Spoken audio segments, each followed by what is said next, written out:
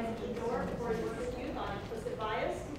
Presenting on this today for you guys are Dancy and Myeisha Essex from the YWCA here in Lincoln.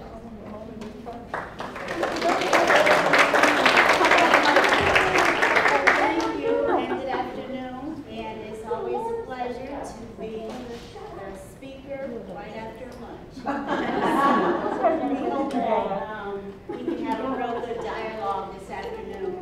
I'm Dancy, the Executive Director of YWCA Lincoln. I've been in this position 7 years, or almost 8 years now.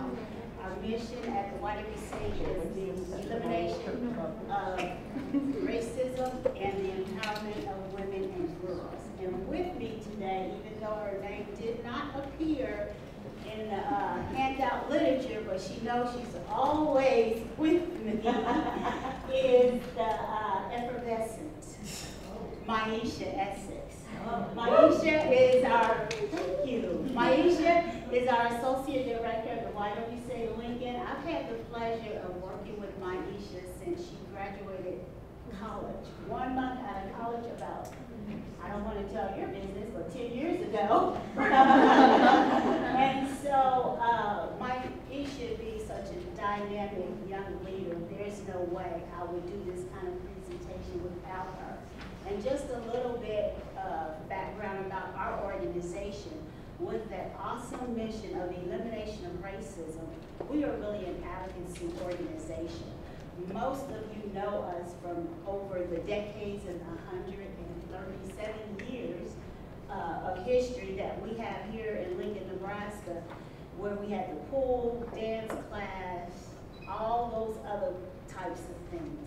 And thankfully, our charter allows us to directly serve the community in the best way we see fit. So we have morphed over the decades to become a voice in the advocacy arena as it relates to social justice, as well as the programs that we offer where we're seeking to promote equity and equality. And so with that, we now heavily engage in DEI work. We currently have a contract with the city/county, and we are training personnel and working with them on DEI strategies for teams and groups. And this is part of all that work. And so if Myeisha would like to add anything to the introduction before we move into our content. Well, no, thank you very much. As she said, it was a wonderful introduction of me, so thank you. I am the Associate Director of YWCA Lincoln. It's really my job to ensure that we are carrying out the mission to our community and through our mission impact, which is divided into 3 tiers. So we have our health and safety of women and girls. We have the economic advancement and empowerment of women and girls. And then we also have social and racial justice. So that's kind of how we're here today with you all. We're going to be doing a little bit of DEI work. So if any of you have ever done any DEI trainings, then you know I'm going to invite you to do a lot of reflection, okay? And so I just want to prepare you because I'll invite you a couple of times to do some reflection with me and for us to kind of discuss and talk about some of these topics because the work starts within you when we're talking about diversity, equity, and inclusion. So I just want to throw that out there for you to be prepared for that invitation because I want you to check yes and talk. Yes. So the reason why we came up with check your bias at the door before you work with youth. Thank you. Is that better? Yes. Sorry. Because we know the implications that bias have. We know that racism matters. We know race matters. And within the criminal justice system, race matters more now than ever. We know that the criminal justice system was created out of the notion of that there are members of our community that need to be incarcerated. And we know that that was built on bias, that was built on fear, that was built on anxiety. And now it is at an all-time level of where we're looking at criminal justice reform. However, there's a lot of work that needs to be done around reform. Even here within the state of Nebraska, we typically, when we think about a lot of these issues, we think, oh, that's Texas. We think that's Louisiana. We think that that's Mississippi, because those are areas that have real high populations of black and brown folks. We are dealing with that within this community, within our state of Nebraska. All you need to do is look at our last legislative session that just ended, and you can see some of the bills that were being proposed that we may have been a proponent of, but a lot that we did oppose, because those bills were built around bias, and they're built around inequity. And so this is an opportunity, this is part of one of the sessions when we initially start working with an organization, taking that internal look. And as Myeisha said, when we do that deep work, looking at ourselves individually, we realize that our value set, our moral ways, the ways we have been socialized individually, that comes into play, and it ends up spilling over into work a lot. So check your bias at the door before you work with youth. Are you looking for the clicker? Okay. And so let's have a conversation around this. All right, so as Karen said, we're here to look at bias and how it impacts our youth of color and their experience within the juvenile justice system. But before we can go ahead and talk about that, we have to make sure that we're all on the same page in regards to language and terminology. So I just want to talk a little bit more about what we mean when we say implicit bias. So for this workshop, this is where we're working from. Implicit bias is going to refer to the attitudes, the prejudices, and the judgments that we unconsciously hold for a group or person. Now, I said unconscious, so we are unaware of it, okay, until something happens or we are trained to kind of look for it and acknowledge it. Now, I did see somewhere where they said that it is unaware and you often do not know where it stems from.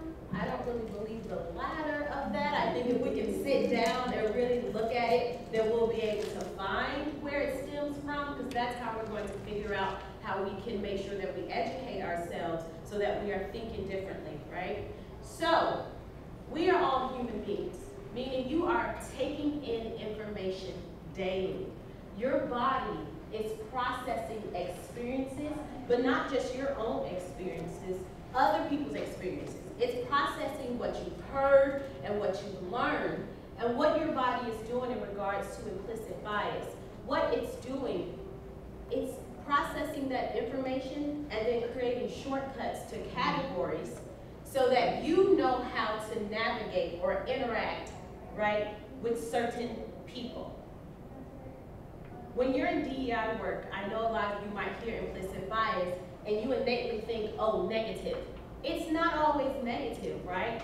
Bias, implicit bias, doesn't necessarily mean negative. It is your brain's way of helping you navigate. However, your brain does not understand how to cut it off. It cannot differentiate, tell the difference between an experience and an individual. I'll go ahead and give you an example, right? As I said, your body processes your experience and other people's experiences. I'm a young woman. I'm in an area, we'll say 78th and Dead Dorn. I'm walking down the streets a little bit late. I just went down the street to the Dollar Tree to grab some things. I'm on my way back home. Behind me, I hear a man say, hey, where are you going? Come here, come here. And he starts walking really, really fast towards me. I turn back around, and now I have to do something, right?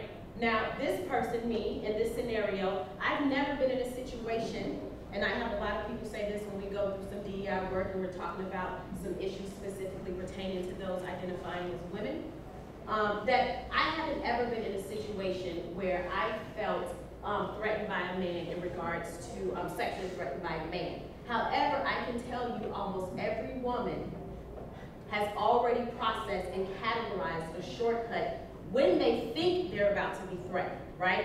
And you know why? Because we've heard the experiences of other women. When I was in college, I had to go to a seminar, right, that says this is how you keep yourself protected on campus. So I already have a bias of what I think a predator is, right?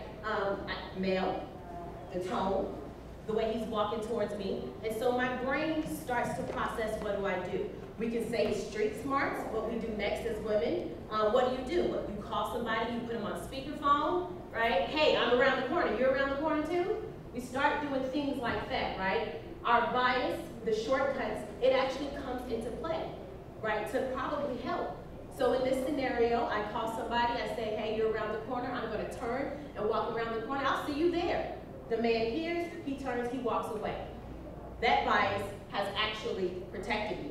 Now you say, is it really biased? Yes, because if it was a woman walking behind me and said, hey, where are you going? Come here. Would I have engaged? Probably would turn around and be like, what? Because I'm not taught that women are predators, right? So I don't have that bias yet. I haven't created that category yet, right? But here's the other thing that happened to me. When I turned around to look, my brain started processing something else, because this is my experience, my first experience in a situation like this. When I turned around, I noticed something about the man. I noticed that he aesthetically has the features that we attribute to a Hispanic man. I noticed his accent. I noticed where we are, on what side of town I am at, right, I am in. My brain starts to add to that shortcut in that category. I go home. I tell my friends about the situation, and a few of my friends say, really? Ooh, I had that same experience. Same part of town, Hispanic man. Accent. My brain starts to go ahead and process that. I turn on the TV. I see my policymakers trying to build a wall. Why? Because people who look like the man I just tried to escape, according to their rhetoric, are coming over here to do the thing that I just potentially escaped from, to women. Your brain is processing it really, really fast, and it's creating categories, right? It's creating shortcuts. So now the next time I'm out, I see a Hispanic man, all of a sudden I feel like I'm in danger. I feel like I'm gonna walk to the other side of the street, right? I feel threatened. I start to create a bias. I don't even know it. Again, your brain is processing this really, really fast. If you were to ask me outright, am I racist, right? Am I prejudiced? No, I'm not. But something happens when I see a Hispanic man. My body starts to internalize that as dangerous. They're a criminal. What happens when I do not check that bias? What happens when I do not process that situation? And I get a job in the legal system, right? I become a probation officer. What happens when I become a police officer and I interact with a Hispanic man and he's trying to tell me what he did not do? In my mind, I automatically associate him with danger and being a criminal. And when we think about some of the characteristics of a criminal, they're liars, right? So I'm not going to believe you.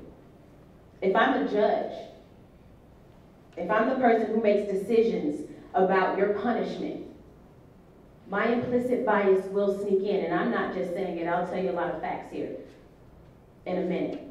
When it becomes unchecked, it becomes harmful prejudices, harmful judgments, unconscious but harmful.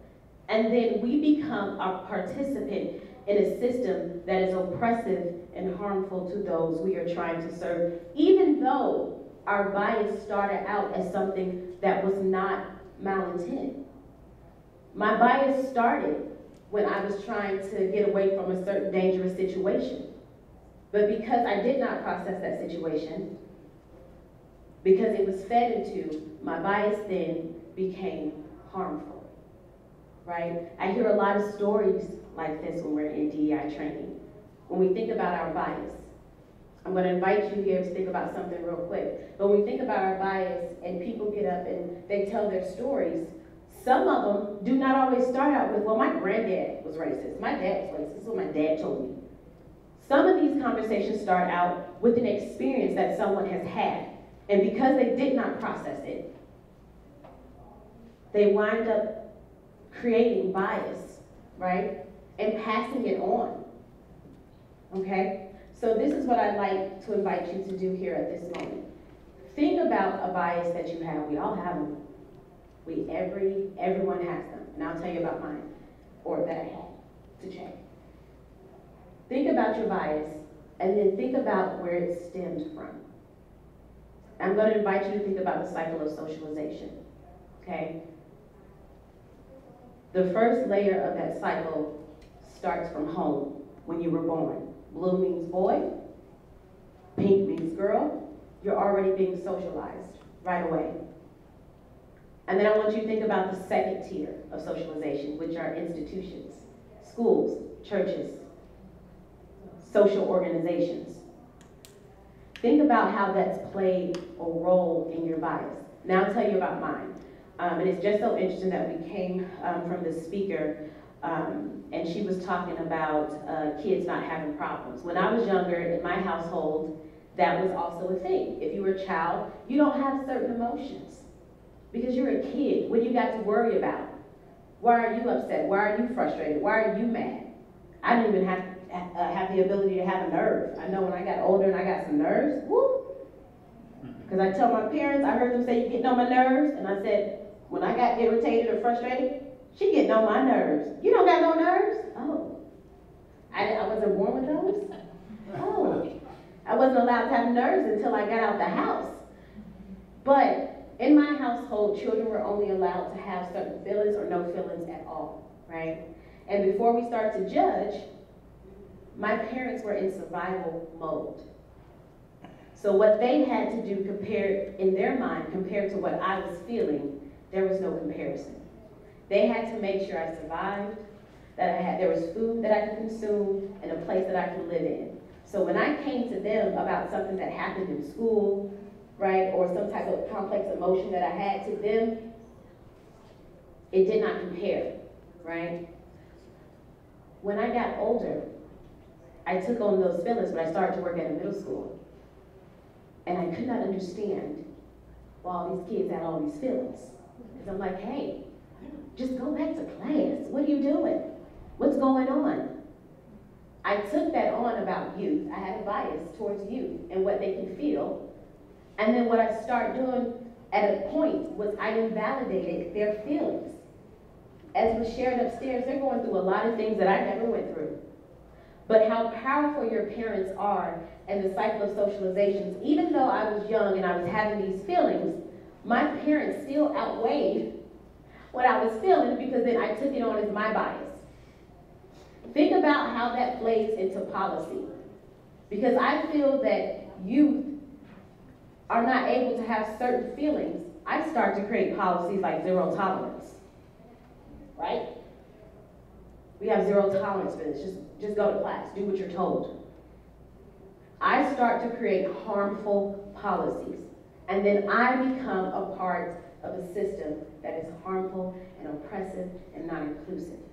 And this is the importance of checking your bias. So I'll give you like 1 minute or two to just think about something that you were taught, right? And if it turned into a bias, right? And how it's affected you and your job and the way you connect with your clients. By the way, I did check my bias. It was all good before I got out of that middle school. I was able to check. Of course, kids have all types of emotions that are validated, that are real, that are important, and they matter. But it took me a minute to be able to do the work because I was taught that that was not the case.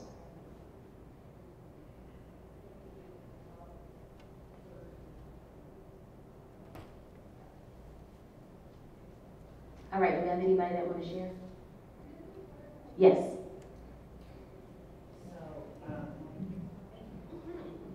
A bias that I had just happened with one of my clients. He's a youth Hispanic boy, and he's not doing so good in school, and so a bias that I automatically had because I'm Hispanic, and I'm like, he's lazy. But come to know that he has an IEP, and we're trying to work on things, and he just doesn't understand. But that may be the case, but still his actions show something else. So it's like one of those things where it can be one or the other or both. And so that's a bias that I just recently had. But I have to remember to remind myself I'm here for him and I need to help him with the resources. And that goes the same way with the mom as well. Yeah. Thanks for sharing. Anybody else? Oh, we do, everybody.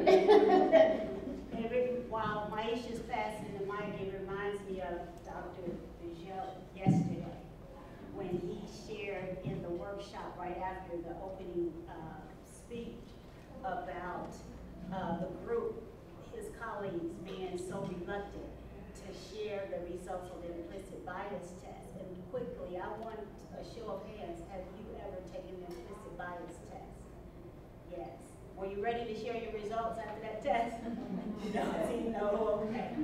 Yes, so, go ahead. Yeah, I know for me, just with the position that my family is, like with ICE agents and stuff like that, even with the police department, I know I was taught that, don't seek for help from the police, just because we've had also situations in my family where my mom is Hispanic.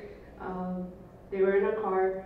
She picked up my brother from Boy Scouts. They got pulled over. And my brother has these, what are they called, miskets? They're like these little pots and pans. And the police officer asked my brother if my mom was doing drugs on that. Just because she's Hispanic.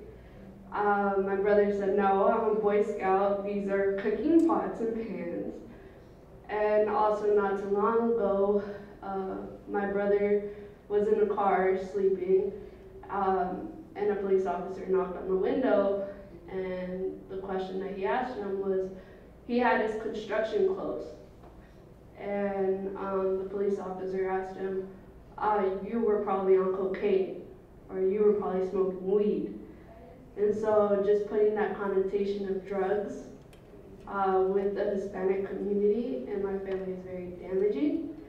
And I work for a youth program, a Latino youth program. And so a lot of the times too, when we work with kids, it's like that fear of officers, or kids getting in trouble all the time. And for me too, like one thing that I've made a goal during my work is that I have a youth soccer program, and we partnered up with LPD. But even that was challenging because it's like, how do I know that you're here to support me? How do I know that you're here for the good thing? Like you're actually coming to interact and spend time with people? Or my kids, because they're my kids, and so it's like, I don't like the police. But just being able to share that time and that part of being educated, like, hey, they're not always bad people. They can help you for good things, but at the same time, it's that fear in my community that happens too with the police department. Thank you. Thank you.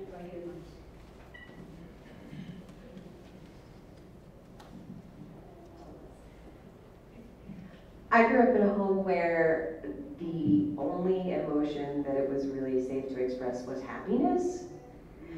You couldn't be sad. I mean, maybe if somebody died, you could be sad for about that long. You get a hug, dry those tears, it's over, suck it up, celebrate. And you certainly couldn't be angry because that was a sign of weakness. You never let anybody know that they got to you, that they had that much control or power over your life. And subsequently, I never learned to process those emotions in a healthy way. I didn't know how to appropriately express anger.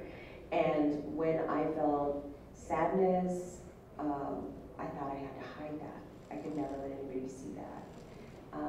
And develop, internal coping mechanisms that weren't always, they weren't always the best. They just weren't, I just kind of had to do what I had to do to hide that and protect myself. So it challenged me interacting with other people as I got older, and my expectations of other people and how they express their emotions. And still I find myself sometimes judging people who express their anger overtly, and I'm like, oh man, you're really out of control with yourself. Even if they're not being inappropriate, it just, that sign of them knowing that someone's angry is like, ooh, they need to get a handle on it. So.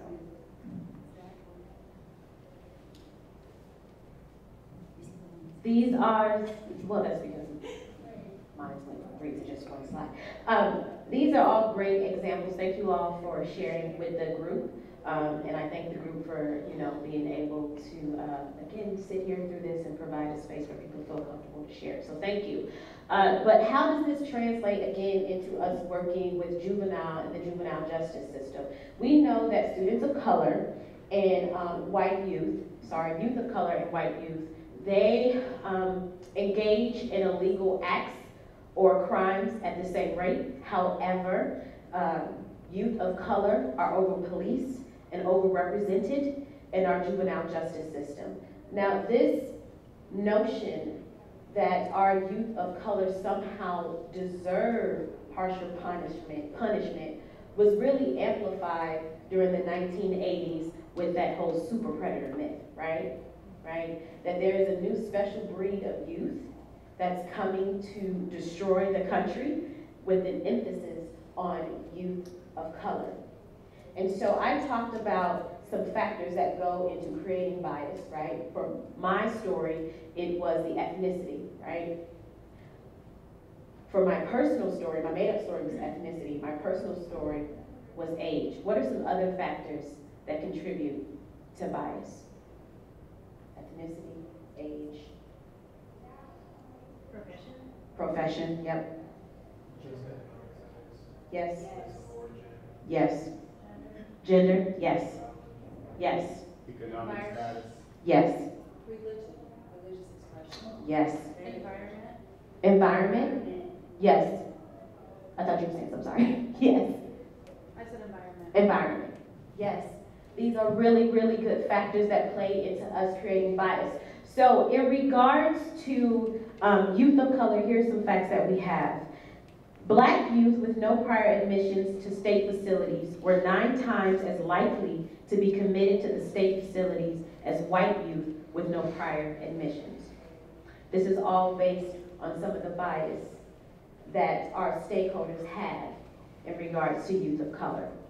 When we talk about age, police officers and the public always overestimate the age of Black and brown youth.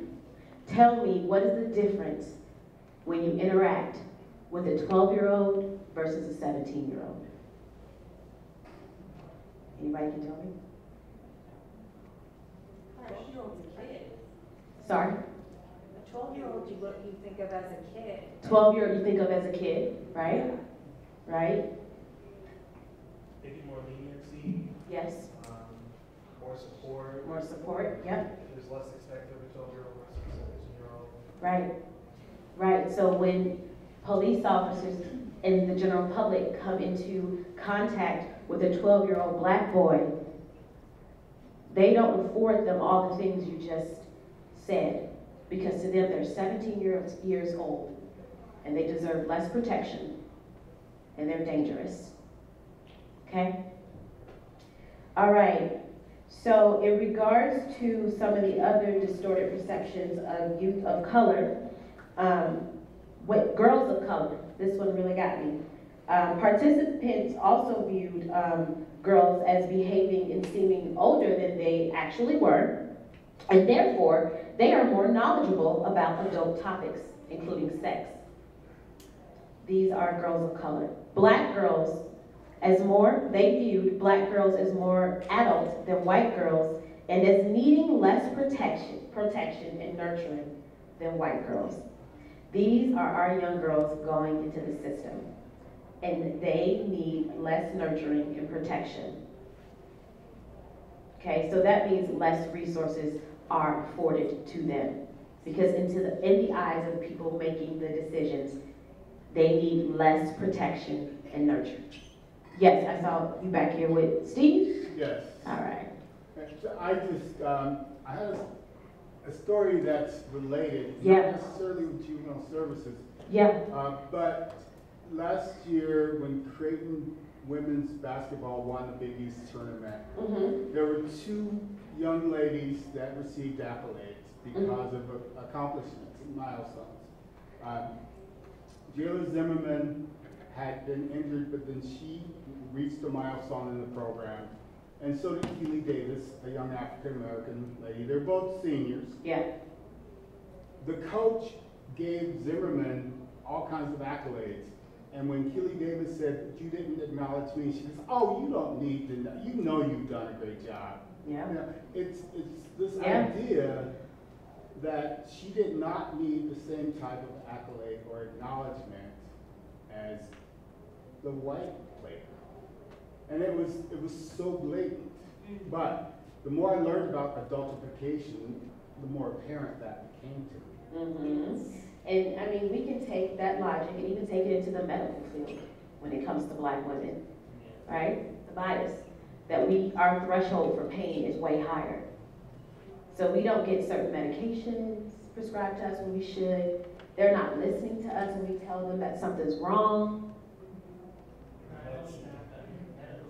Most of them, they're not culturally competent about certain conditions that affect other people versus Asian people versus Hispanics and whites. They're not, Yeah. Same thing with the medical textbooks. Yeah, exactly. Like pictures, because there are things that afflict everybody. We're all human beings, right? But the way they manifest or the way they look are different because of the levels of melanin.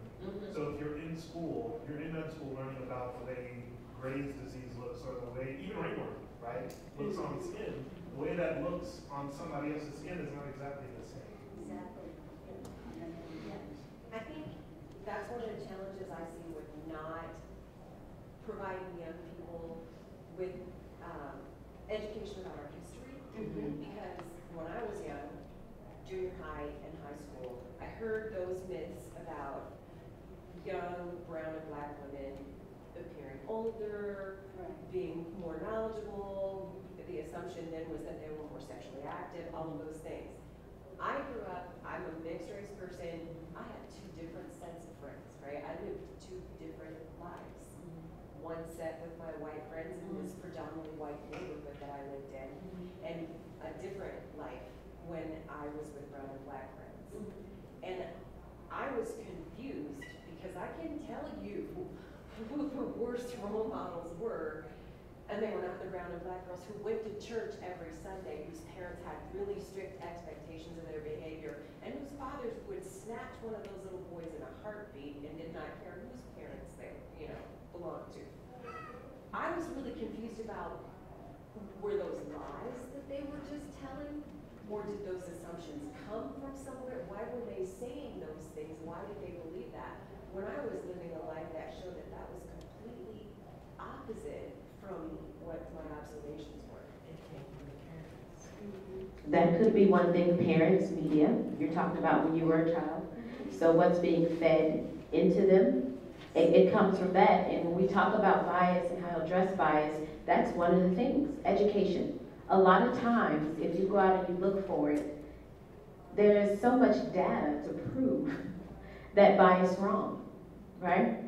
And so I agree with what was just said here. It could be parents, it could just be the adults in their community that is passing down. Again, when yours is not checked, you teach your kids.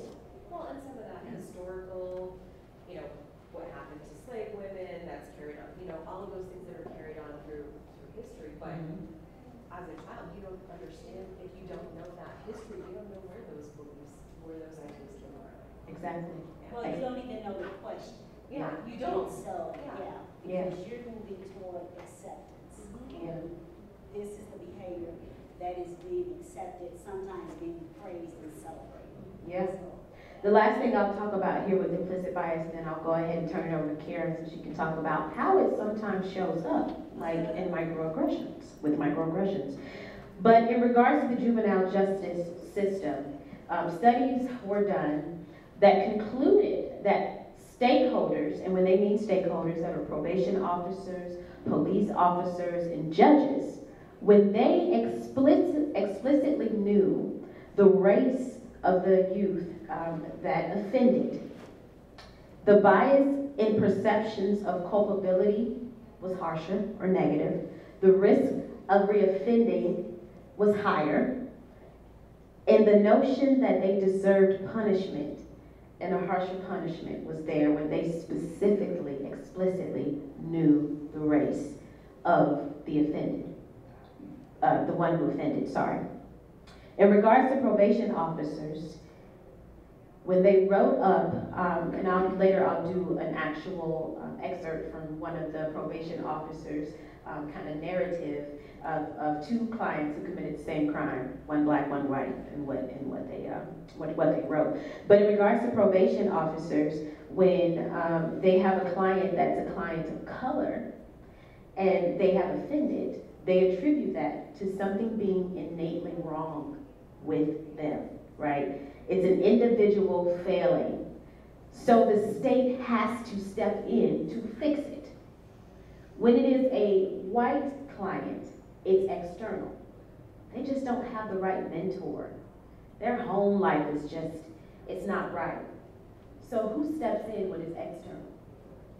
If the state is stepping in when it's internal, who's stepping in when it's external? They don't have a mentor. How many, come on, think of that. Community steps in when it's external. They don't have a mentor. Teammates step in, right? The environment of their home, COC step in. They can stay with us for, a few extra hours. We'll feed them. Community can come and surround the external factors. But for the internal factors, the state and the court has to get involved with that. Okay? I'm going to go ahead and turn it over as you think about that to Karen. Right. Thanks, Myeisha. So when we are working with DEI, and if you've been through any DEI training, you've learned about all these different types of biases, right? Well, for the purpose of this conversation, we just want to center on a few of those biases. First, we have affinity bias. And affinity is just that. You look for folks that think similar to you. And typically when we think about like a correctional center, rehabilitation center, or something like that, the folks that are on the front line working with the clients usually have someone of affinity. If they're going into a room to get someone because they need to de-escalate them, they're all going to kind of move from the same viewpoint.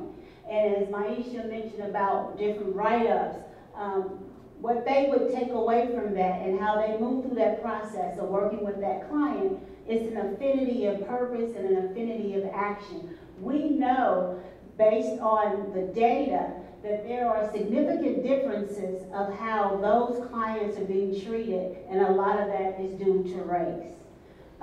Confirmation bias, I'm going to move quickly through these. Confirmation bias, think about a self-fulfilling prophecy.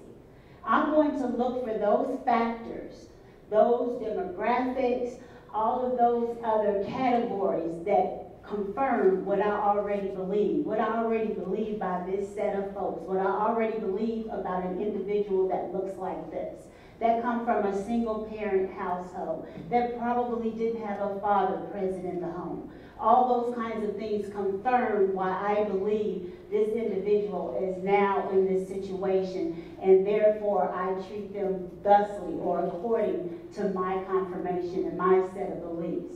The halo effect, and we heard a little bit about this in a previous session on restorative justice, and they were talking about a young lady that came into the lighthouse, and they said she was a cheerleader, and she was bubbly, she was sweet, she was making brownies for everybody. She walked in the first day, hello, and they're like, why is she here? Well, come to find out, she was an individual that had committed a real severe assault on someone. But that halo effect was that she doesn't look like the average offender. What she could have done, somebody had to perpetuate that crime. They had to lead her into that. Maybe she was just an accessory to this crime. And when I thought about halo, it reminded me of a few years back, the young man that was being released from incarceration that was such a good-looking guy, you know, with the blue eyes. I think he was a mixed race individual. And all the women were writing, oh my God, he is so good-looking. Maybe now I need to date somebody that's incarcerated. And he came out and he got a wife that was worth millions of dollars. That halo effect is that I'm going to treat you differently because you look a certain way. You don't look like that typical criminal. You don't look like that Hispanic guy, as we heard over here earlier, that's what we think a criminal or a felon looks like. So, go ahead. The halo effect is really, I see one positive thing about you, and then I assume everything that has to do with that is positive. Think about education.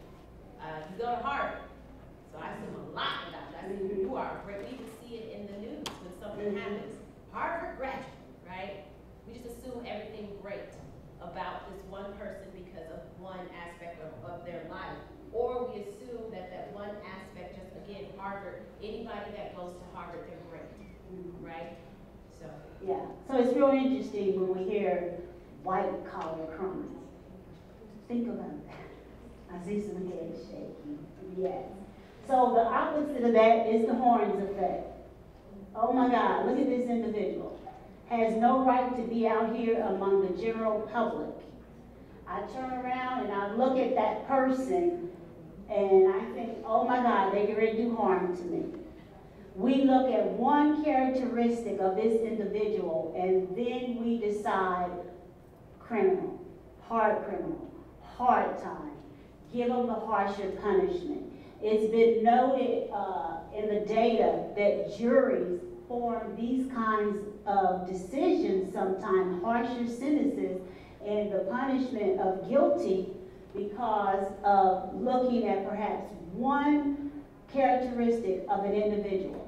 And then one strong voice in that jury room that has these kind of beliefs, and now the rest of the group is swayed, and this is how they will vote. And we know that that falls a lot along gender lines, and more importantly, it falls along racial lines, how that happens. I would say an example of this is Trayvon Martin. I know some of us were in a session yesterday, and when they were looking at the headlines when Trayvon Martin was shot, they put in there one of the headlines, Trayvon Martin was suspended 3 times from school. I know you're like, well, what am I gonna do with it? Yeah, but that's the horns effect. One thing, negative thing, and then now we can say he's a bad person. That's what that is. Zip code or what side of town you live on. Yep. But Omaha. Yeah. Oh, he's from North. Yeah. He's from South Omaha. Right? Yeah. Very much. Yeah. Okay, so let's talk about microaggressions just a little bit more. And really, microaggressions in action are those that are in the personnel or the authority role. Sometimes it's even more dangerous as the individual that we're saying committed an act of violence or some type of criminal act. And so I will move quickly with these because I realize our time has moved so quickly. But what do you think micro-assault is? Anyone has an idea? Micro-assault or micro? Exactly. And isn't it interesting that the word micro, that part of the word micro comes first? Is it micro to the receiver? Typically not. Okay, very good. Micro insult. What do you think that would be? What is a micro insult if it's an insult? I'm sorry? A distasteful joke. Distasteful joke. Or like a backhanded compliment. Backhanded compliment. Good one, Courtney. Okay. Quickly, micro invalidation. And think about some of the conversation we've had before. So looking at that part of the word, if we break it up, take that micro out of there, what is invalidation?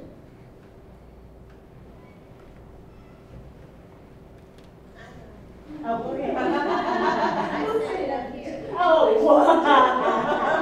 we'll get you next. I was trying to pass it to you. Oh, gosh.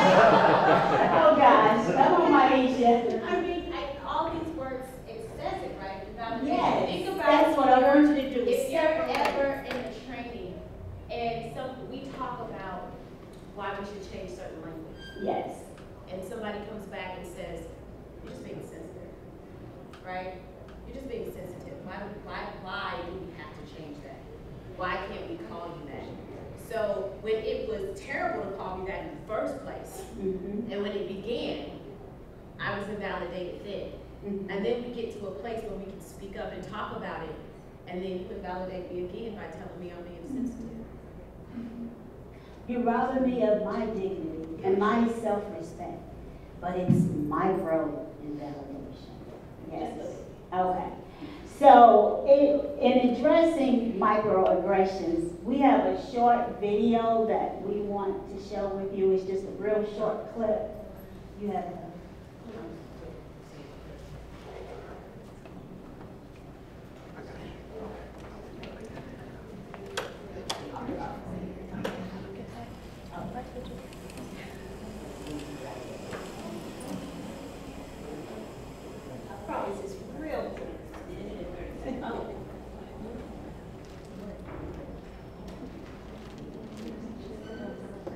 Microaggressions are like mosquitoes. How many folks like mosquitoes? Not at all. So we are already, we formed our affinity group around mosquitoes. We already got it.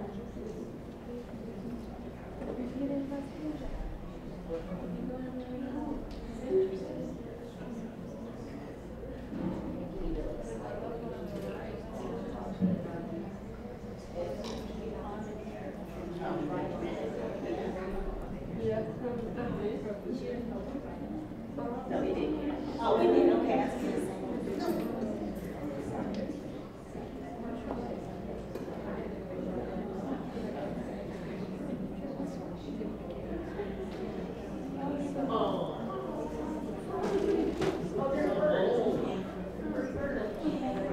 Halo effect. He doesn't look like he can read it.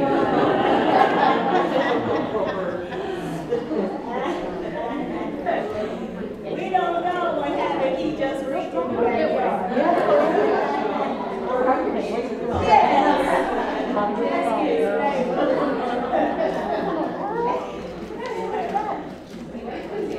Oh, okay. It was so nice.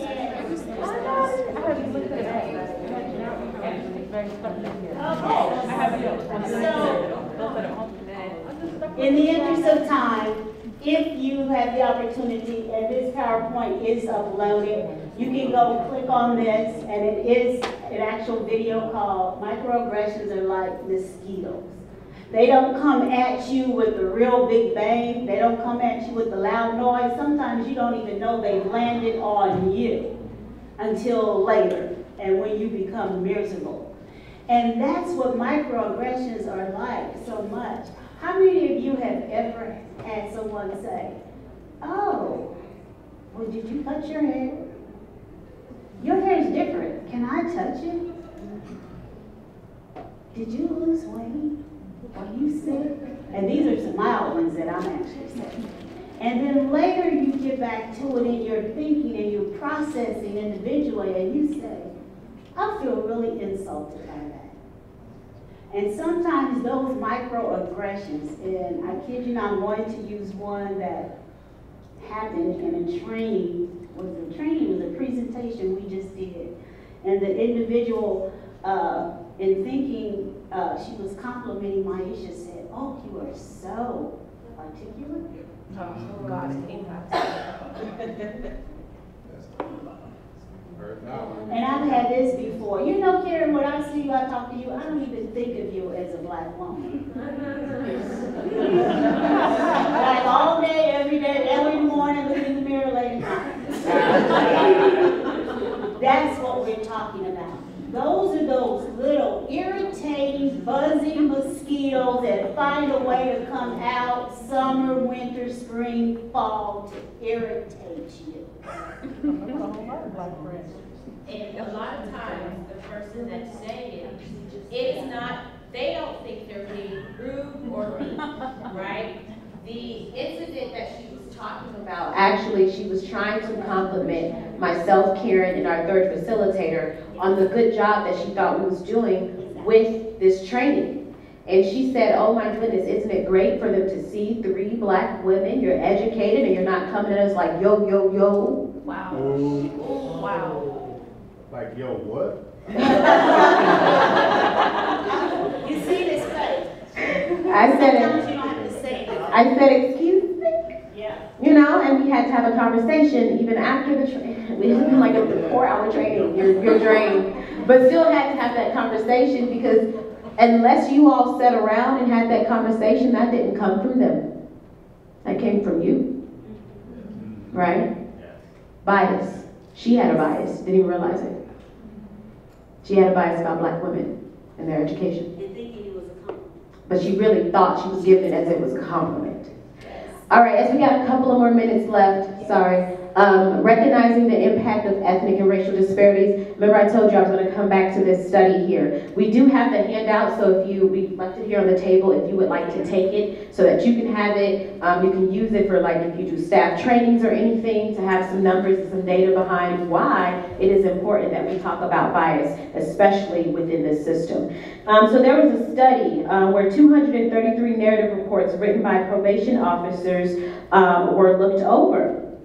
And there was a prediction that was made that a relationship between the youth's race and population officers' perception of the causes, race and probation's officer perception of the causes of crime, likelihood of recidivism, and sentence of youth would receive. They found that black youth were judged at a higher risk of reoffending than white youth. This is an example, 2 17-year-old boys, same probation officer. Both had no prior criminal history.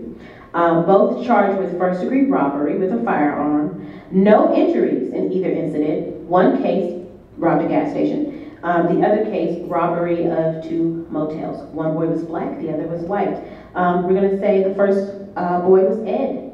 This was written about Ed. This robbery was very dangerous, as Ed confronted the victim with a loaded shotgun. He pointed it at the victim and demanded that he place the money in a paper bag. This appears to be a premeditated and willful act by Ed. There is an adult quality to this referral. In talking with Ed, what was evident was the relaxed and open way he discussed his lifestyle. There didn't seem to be any desire to change. There was no expression of remorse from the young man. There was no moral content to his comment. Now Lou, right? This is for Lou, the next person. Again, same crime.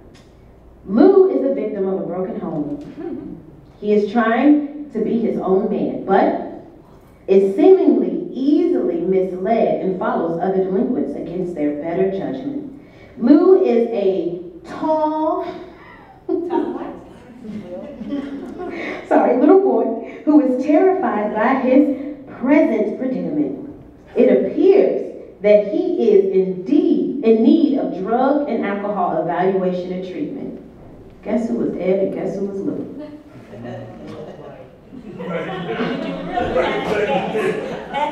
I also, because earlier you talked about I heard back here somebody said the adultification of African Americans. You heard? You also have the opposite happening, where you have the infantilization of children, well, typically Caucasian children, where somebody, they can both be 17 and one is perceived as like 12 or 13, while the other is thought of as like 24 or 25. And so even when you were talking to a 12-year-old being considered 17, I'm originally from New York City, and the first time I got stopped by the cops, I was 12 years old, and I was using a school bus pass to go on the train, and they stopped me because they thought that I had taken it from someone who was younger. So that's real. Yep. They look at, and they don't. The danger is when you look at someone and you're not able to see their humanity. Where an adult cop cop is looking at me and I'm seeing his son, Yep. right? Yeah, Right? that's You look at relational. someone and you can't see your mother, you can't Yep. see your father, you can't see your grandparents. Mm-hmm. That's dangerous. It's extremely dangerous. The It's Central Park father. Exactly. Yep. Think of that as what you're describing. And also, can I add one more comment? Think about, was it just a year ago, or maybe a little longer than a year ago, a young man down in Florida was drinking with all the friends at the house, and they jumped in the truck to go buy more beer. They were having a party. Now, I think the kid was about 15 at the time, and 8 of them crowded into this pickup to go to the liquor store to go steal more beer. I think they ended up going to Walmart and stole some beer. And they charged that kid with what? Affluenza. That kid killed 4 people. And now that kid has been paroled. And I think now his mother is actually in prison because the mother helped him to escape the country.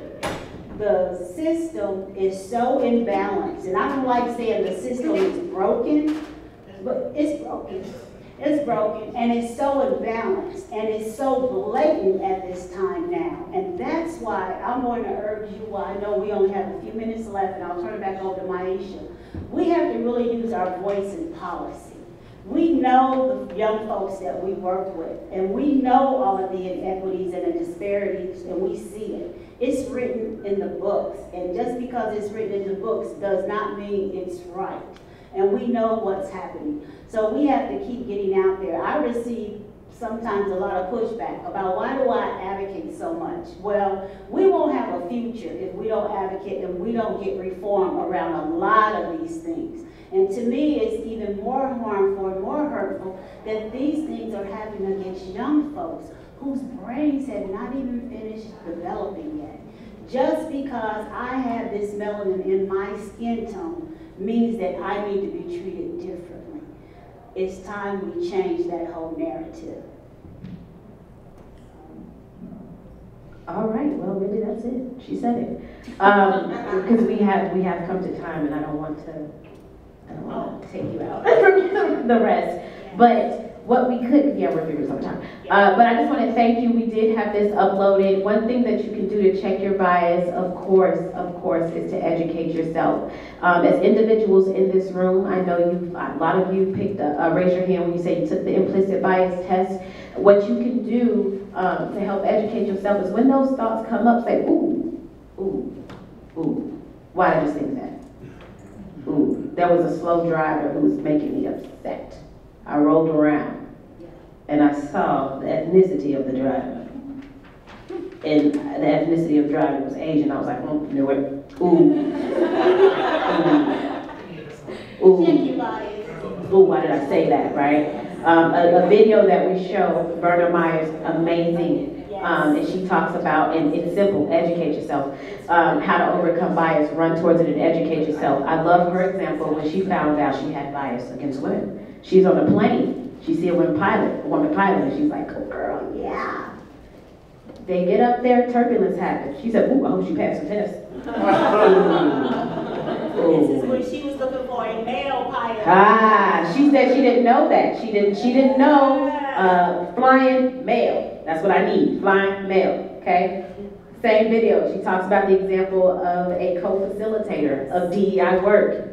With her. They're in New York, they're lost, they see a black man. Berna said, I know black men, I love them, right? She wants to walk towards him. Her co-facilitator wants to walk away. Ooh. And she's a facilitator of DEI work, and she had to, what just happened? So when it comes up, we have to take those moments and, ooh, why did I say that? What just happened? Okay? Check yourself. Check your bias. Thank you all. Thank you.